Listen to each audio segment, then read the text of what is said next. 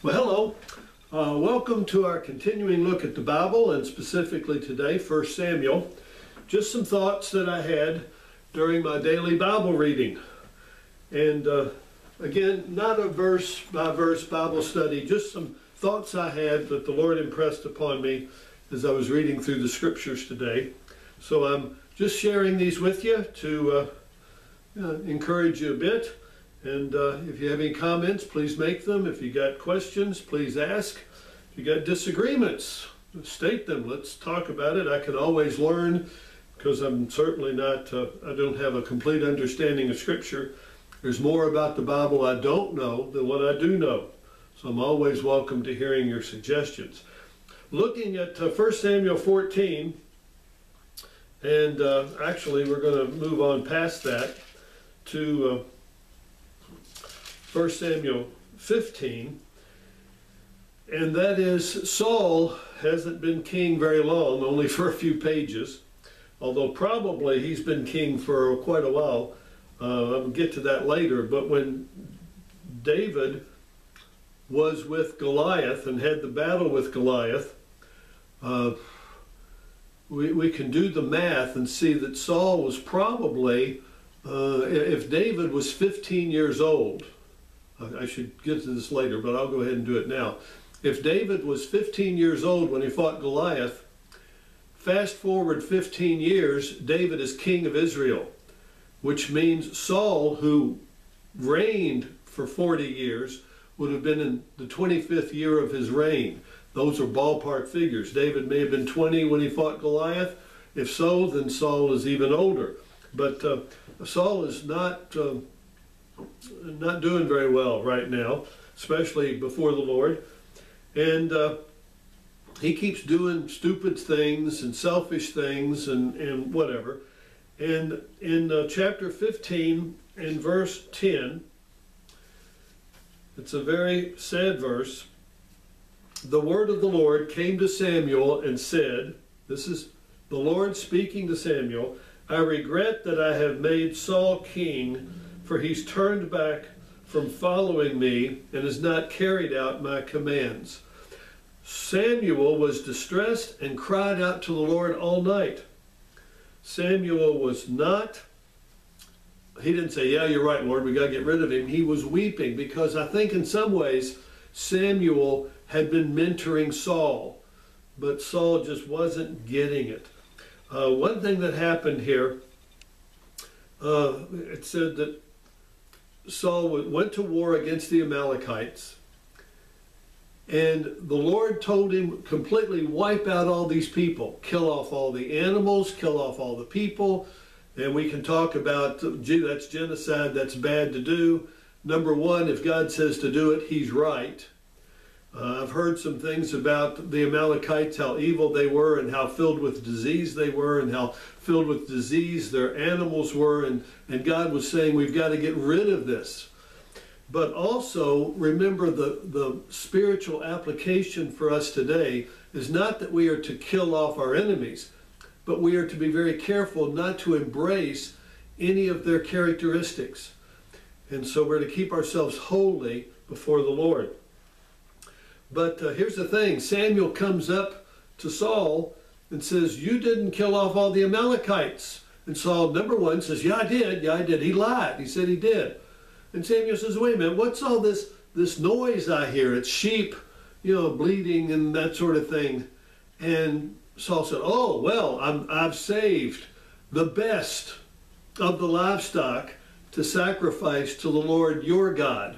He didn't say the Lord my God. He didn't say the Lord, the mighty God of Israel, the God who delivered us from the slavery of Egypt. He didn't say that. He tried to kind of gain favor with Samuel by saying, I'm doing this for your God. See, I'm doing it for you. And be appreciative of what I'm doing for you. And Saul still wasn't impressed. And then Samuel was not impressed. And then Saul said, well, the people made me do it. The people were putting pressure on me. And they didn't want to destroy everything. So it's almost like Adam in the Garden of Eden. Blaming other people, refusing to take responsibility, lying, and that was it. And in verse 17, Samuel tells him, and I believe he probably had tears in his eyes as he's pouring out his heart in front of Saul. He says, "Is it not true, though you were little in your own eyes, you were made the head of the tribes of Israel, and the Lord anointed you king over Israel? But now the Lord has taken it all from you and will give it to someone else." And it goes on to explain here, this is a very powerful chapter. It's the famous verse, "Behold, to obey is better than sacrifice." You know, don't talk about, "I've got all these wonderful things I'll give you, God." God's not interested in our gifts. He's interested in our obedience, our devotion to Him. And then it also says, rebellion is as the sin of divination, as witchcraft. If we are rebelling against God, it's like we have a spirit of witchcraft against us, or in us. And so this is very serious things that have happened in the life of Saul. And Samuel grieved over Saul. Again, I think that he may have been trying to have a mentoring relationship with this young man who was definitely disadvantaged in a lot of ways, emotionally and immature, certainly spiritually deficient. He'd have highs and lows, but I think Samuel then saw, gee, this isn't going to work. And so the Lord told Samuel, "Go to Bethlehem where you will anoint the next king." So he goes, long story short, and he goes to the house of Jesse, led by the Lord. "One of your sons is going to become the new king." And he tells Jesse, and I know Jesse was, "Oh boy, one of my boys made it. He'll be the next king. So call your boys in." And he did, sort of. And there was the oldest brother, was named Eliab, E-L-I-A-B, Eliab, I guess is how you pronounce it. Tall, strong, good looking, had a good bearing about him. Oh, and Samuel says, "Oh yeah, he's got to be the king." And he walks up and he gets ready to put his hands on him to anoint him as king. And the Lord says, "Forget it. Not him. Not him." The Lord said to Samuel, "Do not look at his appearance or at the height of his stature, because I have rejected him." God sees not as a man sees, for man looks at the outward appearance, the Lord looks at the heart. And we're going to come back to Eliab in a few minutes. So Samuel says, okay, so he goes to the second son. The Lord says, "No, not him." Third son, "No way." The next son, "Forget it." And he goes through all the boys. And he turns to Jesse and says, "I'm really confused. The Lord said one of your sons is going to be anointed as the next king. Are these all your boys? Have you got any more?" And the other brothers are going, grumbling. There's this one boy, David, and we don't like him. He's young and he's always smarter than we are and always doing all these great things, and he's always succeeding, but we don't like him. He's out in the field tending the flock. And Samuel says, "Go call for him. I'll wait." Now some people have thought, I've heard this, and nothing really contradicts this in the scripture, that David's father was Jesse, but he could have been the illegitimate son of a girlfriend that Jesse had somewhere along the way. So he was kind of hidden away all the time. He was kind of a disappointment, humiliation of Jesse. He really didn't want David to be known to anybody because of how he was conceived and born. But this is something that was really neat about David. David's out tending the flock and he's working, right? And so they call, somebody goes out, a messenger. "Come in here, you're wanted, your dad wants you to see." Okay, so he leaves his flock in the care of someone. He just didn't leave all the sheep without a shepherd. He found somebody, said, "Watch over these guys, I'll be back as quick as I can." He goes in the house. Samuel says, "Hey," the Lord speaks to him, "This is the boy. This will be the next king of Israel." And Samuel anoints him. "You will be the next king of Israel." And David says, "What's that all about? I got to get back to the sheep." Okay, go back to work. Boom. And he's going, "What is that?" He didn't say, "Oh boy, I'm the next king of Israel. I'm not going to go work." No, he didn't do that. He just took it all in stride. "Well, Lord, if this is what you want for me, that's fine. If not, that's fine. maybe he's just a crazy old man who's visiting my house and he wants to make an impression with me. I don't know what it is, but I'm going back to work. David kept his mind focused on the job at hand, the task he had to do right then and there. Now, one thing we're going to look at just briefly here, we have David is from the tribe of Judah. And remember I said earlier that there's if you watch, there's a lot of connection and even competition between Judah and Joseph. Now, Saul was not of the tribe of Joseph. He was of the tribe of Benjamin, which is Joseph's brother. And the Joseph and Benjamin were the sons of Rachel. So it's still pretty close to the tribe of Joseph. Joseph and anyway, because now Judah and Benjamin, again have some competition as well. So now we have Saul and David are the two kings, and we'll see what envelops here. We do know from Genesis 49 when when Jacob is giving his blessings to his sons, he said that the tribe of Judah, the scepter will not be taken away from your hand. He was declaring, Jacob was declaring to Jacob. Jacob was declaring to Judah. I'll get it right in a minute. Too many J's. Jacob was declaring to Judah, your descendants will be the kings of Israel. And they were. Now, we're going to move now to chapter 17 and the famous David and Goliath. And I've got a few things to say about that. One is David's brothers were in Saul's army. And when David comes to visit them, it's kind of the opposite of Joseph. He didn't go to tell on him. He told them he came to bring him supplies. He wanted to report back to his dad how the battle was going, but he wasn't there to spy out his brothers. He was there to support his brothers. And in the process, he looks at Goliath, and something he keeps saying over and over again, he says, who is this guy, an uncircumcised Philistine who taunts the armies of the living God? Well, he can't get away with that. Our God's much bigger than he is. And through all this process where David comes up and he says, well, I can take care of that Goliath.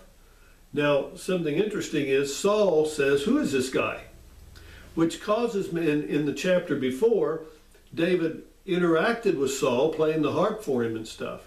So what I'm thinking is, Saul should have known who he was, but perhaps, again, the Bible is not a Western book, it's an Eastern book, and I'm not sure all the events, all the historical events are in chronological order. So it could be that David fought Goliath before he played the harp for Saul. I don't know. That's just an idea I've got, a theory that I've got. But Goliath, by the way, is lying in verse 9, 1 Samuel 17:9.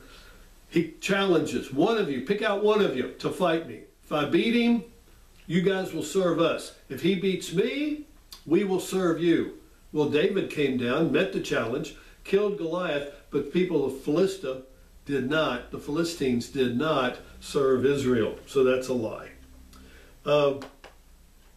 Now, look at the character again of David. And in verse 26, again, I've already said this, that's all right. He says, who is this uncircumcised Philistine? He should taunt the armies of the living God. And Eliab then, his oldest brother, says Eliab's anger burned against David. Why have you come down here? What have you done with those sheep that you're supposed to take care of? I know your insolence and your wickedness of your heart. You've come down just to look and see what's going on. He was angry, and he was all upset. He was acting immature, and he was acting selfish. And this is the man that Samuel first looked at and wanted to anoint as king. But the Lord intervened and said, no, there's somebody else. Now, another thing that's interesting here, and that's the way I'll close out this chapter. Well, I'm going to keep on going with this for a while. Anyway, none of David's brothers served in David's army. Something to think about. Now, I've already said it, Saul had probably been king 25 years or more by this point. And David went down, he told David, okay, go ahead and you fight him. He goes down, he gets 5 stones from a brook. Why did he get 5? And I think it's because David was determined that he was going to defeat Goliath in battle. He threw 1 stone, the first one he hit killed Goliath. But what if he'd missed, or what if he hadn't killed him? He only wounded him. He had another stone, and then another one, and another one. David had the preparation. I'm going to keep this going. I'm going to go as much as I can until I win victory. And that's how we have to be in our spiritual battles. I'm going to overcome this challenge. May not succeed the first time. I'm not giving up. I'm going to keep going. And so that's what we're looking at here. And I think this is a great story of how God is bigger than Goliath. The people, the nation of the army of Saul, and Saul were looking at Goliath and said, he's so much bigger than we are. David looked at him and saw how much smaller he was than God. So Father in heaven, I pray that you'll help us to see whatever our problems are, the state of the world today, the issues we face, they're bigger than I am. They're bigger than we are, but you're bigger than they are. So help us to understand that and to work with you and love you and trust you in the situation we face individually and as the church and as the world today, as we seek to shine light in the darkness. There's plenty of darkness around us. So help us walk in the light of your love and to share that light with the lost world. In Jesus' name, amen. Thank you.